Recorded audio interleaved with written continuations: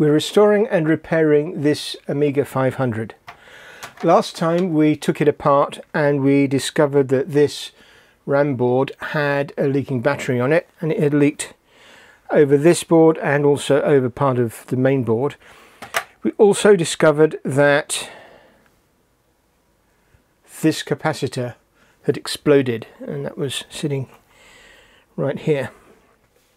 Today we're going to take the machine outside and clean it, and then we're going to bring it back and recap it, and possibly there will be a little bonus, something extra at the end, so stay tuned and watch to the end for that. Right, okay, let's do it.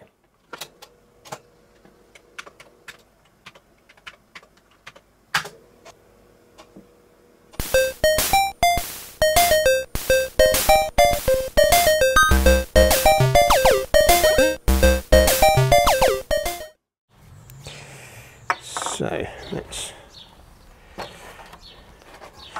just work through these pieces one at a time.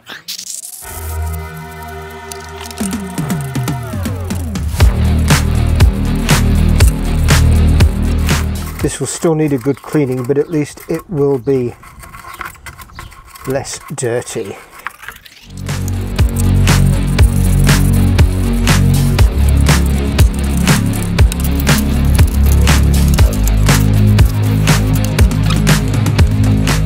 Keyboard is really disgusting. These keys will have to come off. I really don't want to be blowing this dust and grot about inside the house.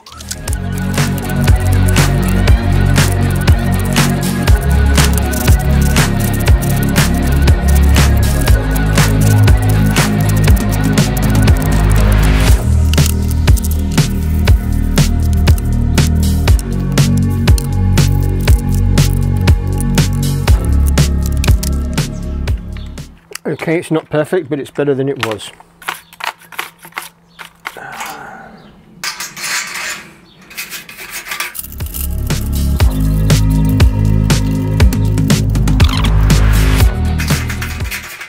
Okay, a few little bits of rust, but that doesn't look too bad. Okay. Some of this is just dust bunnies, but some of it also is the dead capacitor.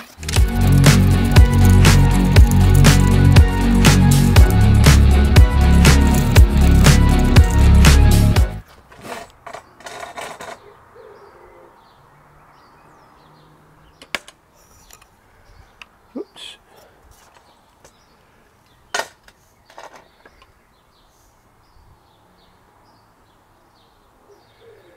There we go, look at that.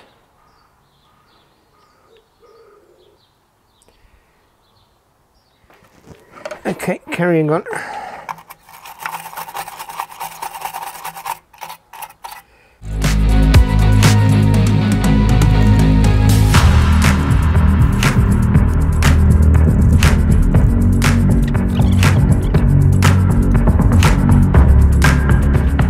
Let's see if this will come off.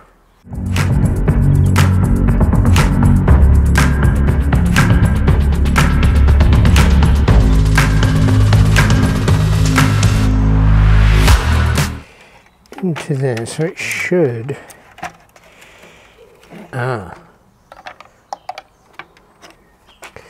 It's clipped in.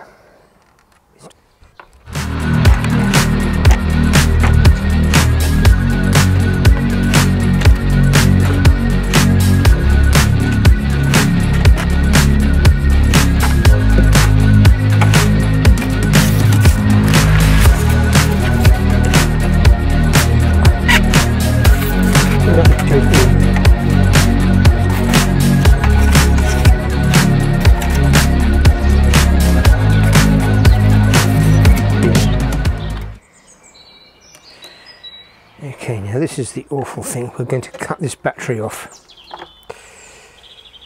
because there's nothing we can do for it.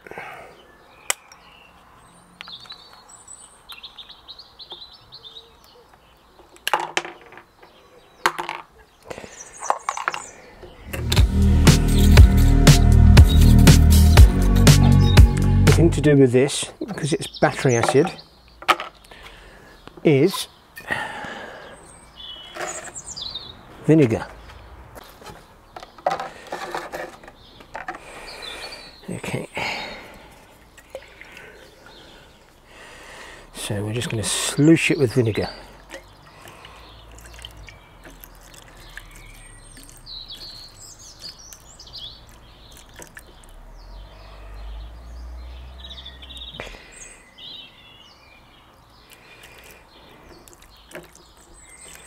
And leave that to soak for a while. Now I'm also going to sloosh this side of the board.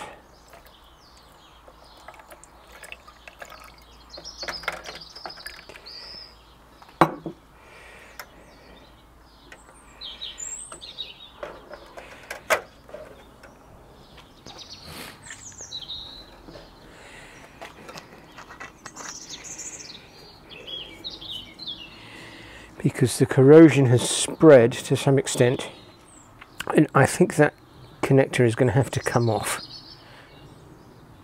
But that should at least neutralize the acid. We're going to leave that for 10 or 15 minutes.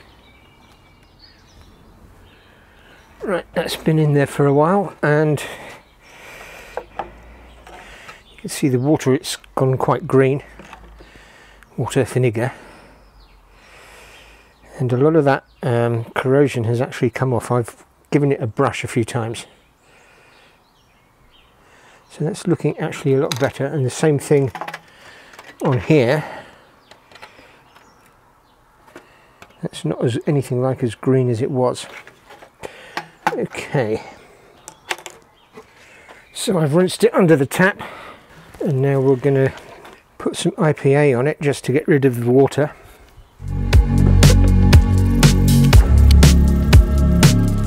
The idea is the IPA, the alcohol drives the water away, and the alcohol evaporates a lot quicker than the water does.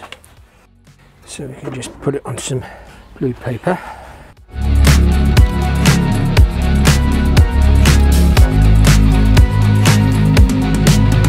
Okay, and that's going to dry on some more blue paper, and we'll leave that until tomorrow.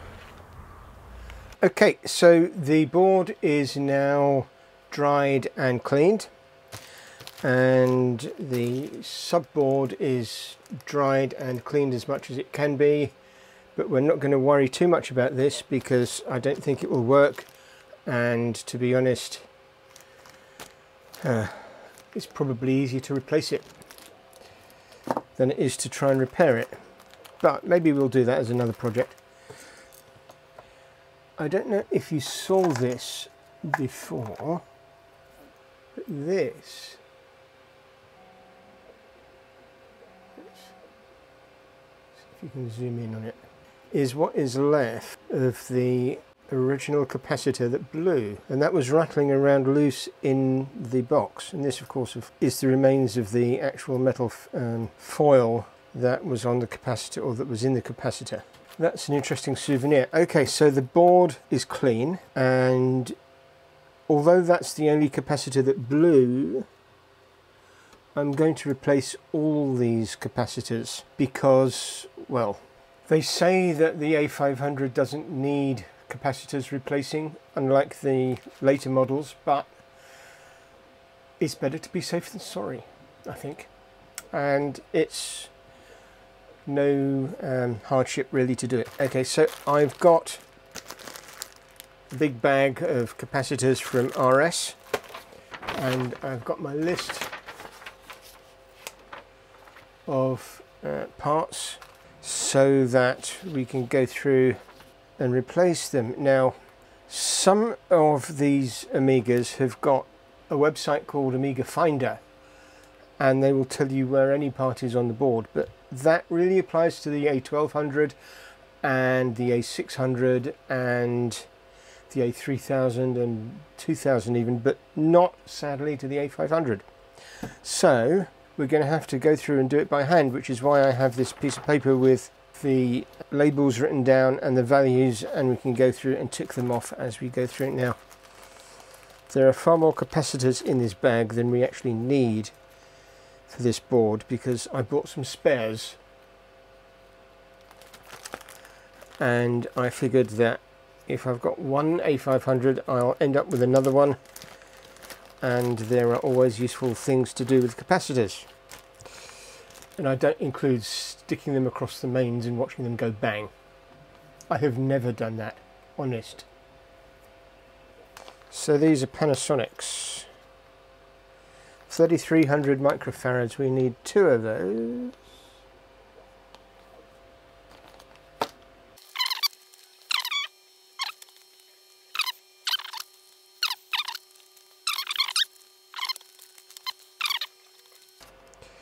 And these are the infamous 47 microfarads.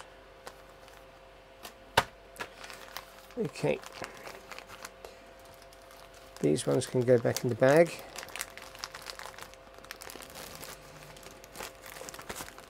I need to invest in some sort of little storage system, drawers or something.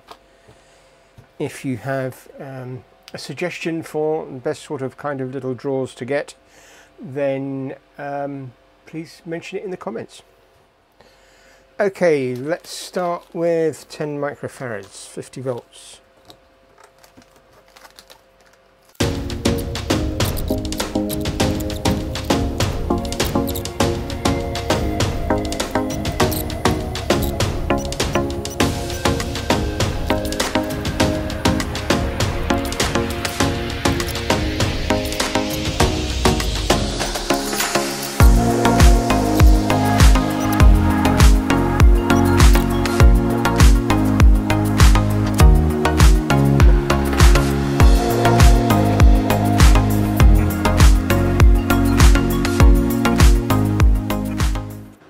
Okay, so I've got the bad boy out. Just going to show you that.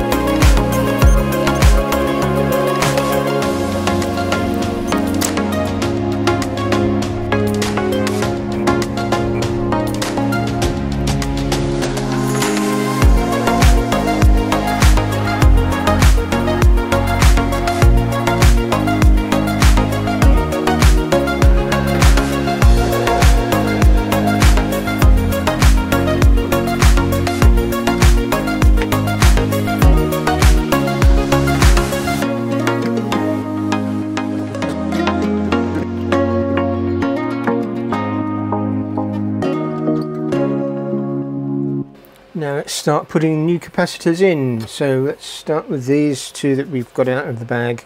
These are 10 microfarads, 50 volts. C306 and C712, these were the ones over here. Okay, C712, positive that side, negative that side.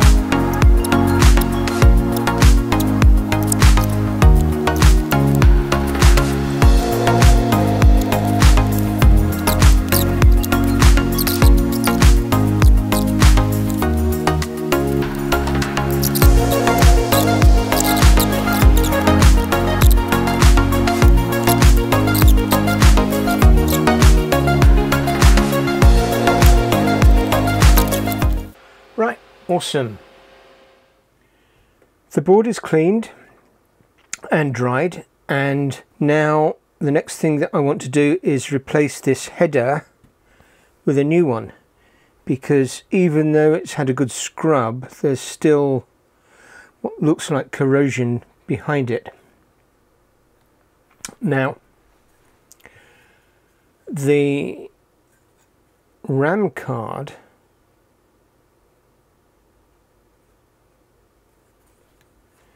again, I don't know if that's going to be salvageable. Maybe the RAM itself still works. Maybe the clock chip, I'm guessing that's the clock chip, works, but the board itself looks very, very grotty and very corroded. So I think that's probably for the scrap heap, but we might be able to repair it. That's something that I can have a look at another time. But in case I can't, I've got here some PCBs from a well-known Chinese manufacturer. That is a RAM card, and basically that will sit here. I'm not sure if it's that way up or that way up, one way up. I think it's this way up, with the female version of this on there. I don't need to plug that in because it's the wrong one anyway, but that will go in there, and it just needs a memory card, a memory chip, some resistors and capacitors, and that's the clock chip if I decide to put one on. We dropped it. That takes a CR3032, is it 2032? Whichever battery if you want to put one on. So I've got 5 of these. That's a project for another day in another video, if I can get hold of the chips and the bits. Right, enough waffle. Let's turn the noisy fanny thing on and get desoldering. Let's put some flux on here. These should be a little bit easier to unsolder than the capacitors because they are not massive ground planes.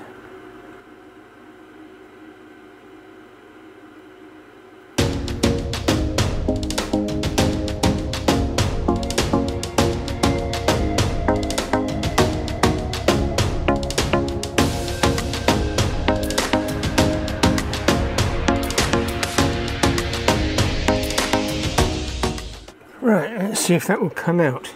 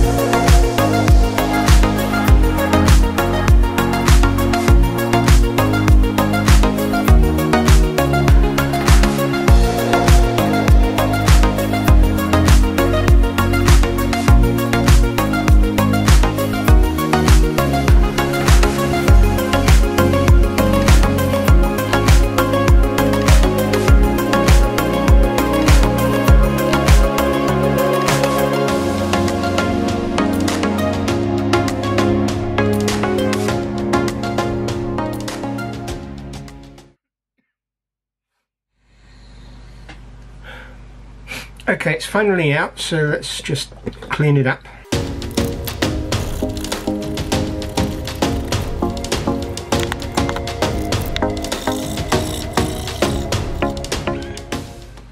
Okay, now we can put the new socket in.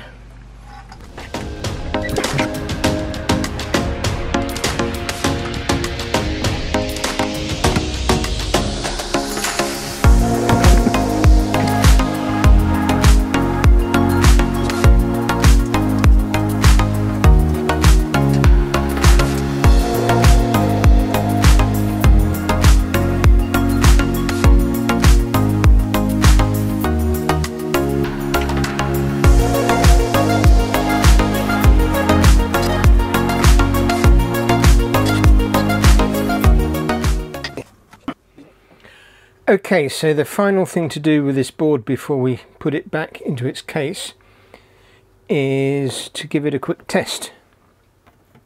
So the new connector is on, and full disclosure, I did make one cock up, which was this wire here. This pin here was disconnected on the top of the board, which is, let me get a pointy thing, which is this pin, no, this pin here, and that goes to pin 7 of this chip here, U34, and well, it didn't, so I've had to put this little Bodge wire on. It's not one of my boards if it doesn't have a Bodge wire on it.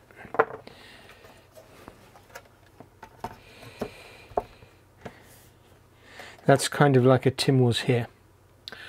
Okay, so I've got my power supply, which is a Meanwell RT65B.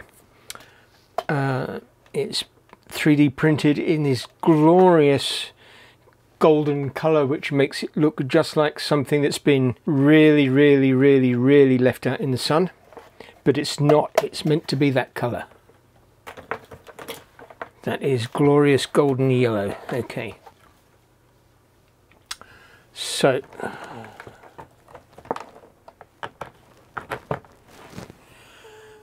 plug that in. Now let's connect the Amiga up. Okay, this is where we wait for it to go bang. 3, power to the power supply. 3, 2, 1. Oh, that's a good start. And the disk drive is ticking. That's always a good sign. Okay, I don't have a workbench disk because this Amiga did not come with a workbench disk. I've got something that I can plug into it and try, which is Flight Simulator 2 from Sublogic. I have no idea if it will boot. Let's try it and see.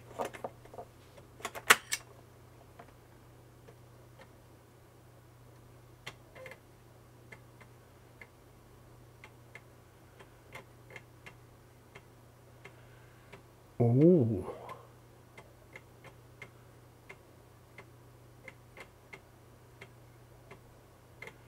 Now I haven't got a mouse plugged in or a joystick or any sound, so we're not going to get very far, but we may well get to a starting screen.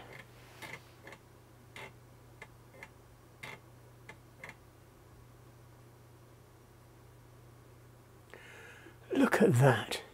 And because it's designed for an NTSC Amiga, of course we get 1/3 of the screen missing at the bottom and everything's squashed. This being a PAL Amiga, but what can you do? Okay, with that, like and subscribe if you enjoyed this video and if you want to see more. Next time we will be cleaning the case and the keyboard, and gosh, it's this is demo mode. Okay, let's just see what it does. It's a Cessna, I believe, 60 knots. It should be rotating. Yep.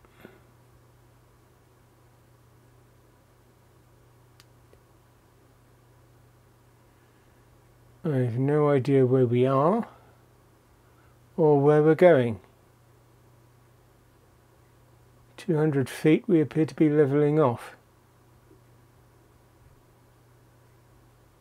In fact, we're down to 50 knots, so yeah.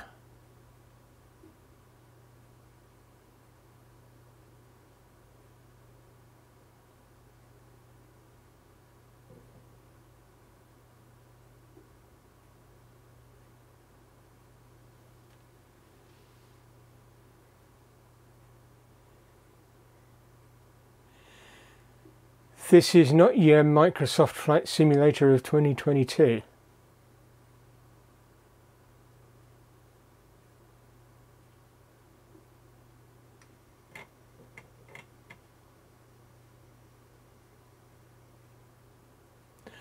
Okay, we're in San Francisco. I recognize that as being the Golden Gate Bridge, and that is, I believe, Alameda.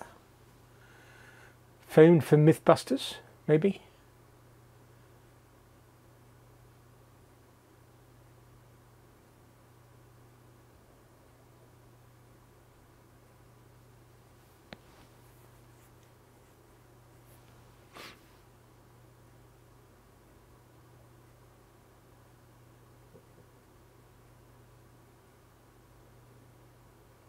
Anyhow, as we approach the lost city of Alcatraz and fade into the sunset,